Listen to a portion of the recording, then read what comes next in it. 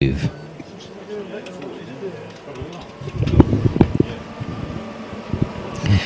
approaching.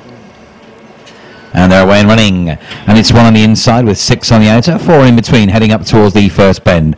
1, 4 and 6 all go around together, but 1 emerges in front now from 4 in second, 5's in third, followed by 6 and 2.